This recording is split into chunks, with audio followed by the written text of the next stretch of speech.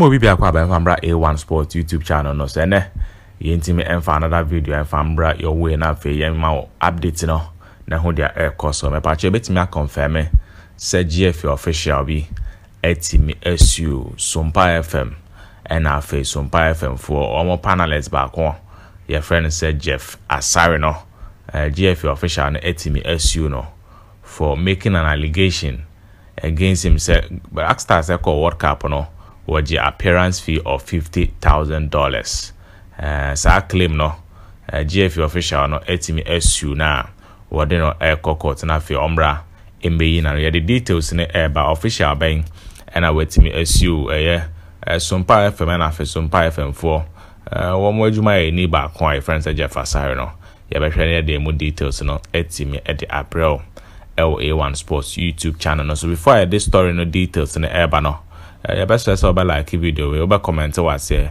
your first time I will share this YouTube channel out over comment with your name and then where you are watching us from, and then my home baby will share free. We'll be very happy to hear from you, and then please help us to grow this YouTube channel by clicking on the subscribe button. Me pacho na say bell video we are seno over click so we are over subscribe to this YouTube channel automatically. Now for the video be a bar wetimi enya notification na fe wetimi ababehwe video no na fe wonso bibia etimi akoye ama. Thank you so much for always watching our videos, and then we beg you said that we have the video to over course na wetimi ahwe me pacho and straight up no eriko enhwem na fe yemfa details no entimi enfambre ahwefo dia GFA for one more chief of staff.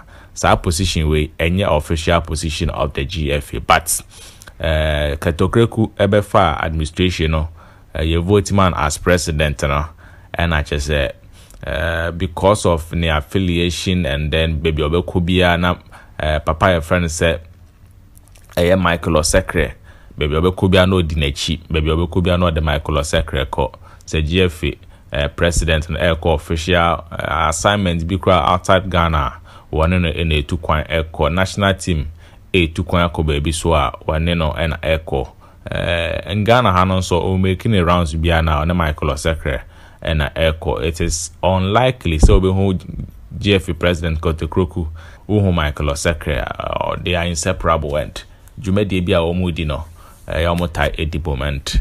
It is as if say he is one person GFA president Ketokreku trusting year papa banti World Cup of course or Katano Penufo na Michael Osekre was there once again with GFA president Ketokreku and then other officials of the Ghana FA and the management committee Wamada Black Stars no ano. And after World Cup no Kofobi Brinane Kasai say Black Stars players winning bonus of $100,000 no.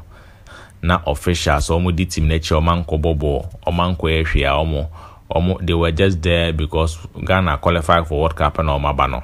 They also took home an appearance fee of $50,000 and allegation Sompa FM for one of their programs Jeff Asare acquire also no oche mu say information say Michael Osekre GFA for omo chief of staff and the close party of Ketokreku no or allege say Michael Osekre crampo etimi eji $50,000 as ne appearance fee, and asem no shocking crowd because Michael Osekre does not hold an official position at GFA honum, and he is not also assigned to any role Black Stars no ko baby na say winning bonus be bebem appearance be bebem per DM be bebem kra he will be entitled to some amount of money intino or make it that allegation say Michael Osekre take home $50,000 appearance fee no a shocking crowd for be. And on the program no kama menka trema mentresa into at the end of the program no Jeff Asare kra retracted that statement no and I just said and also but even though retracted say on one kind, but one can say one can be Michael Asare I'm funny lightly, and then there no Friday what me adrage papa no to court was you know our special ombrana ombambe yina no, and ohwemwa wansu Jeff Asare nkwa wasan SU Sompa FM almost was you on account because on a platform so and they make it that allegation against him inti and no officially no and no team file suit watch him say Michael Asare and afi Sompa FM omra me yoma no no mo kire baby kra wo mo hu say wono eje $50,000 appearance fee and no wo ho no nti no the first court case e betimi atojo after say GFA last week Edebetu just said they are not happy with how people are talking about the Black Stars, how people are damaging the Black Stars. You know, they issued a statement that they caution that Obia Obeka GFA Wansembone, Obia Obeka GFA official Obia Wansembone, and I said Black Stars and Obecom Wansembone no. Enyampa no kribia nim no. Amanda Obeko court, and they have already instructed their lawyers said they should take legal action against anybody.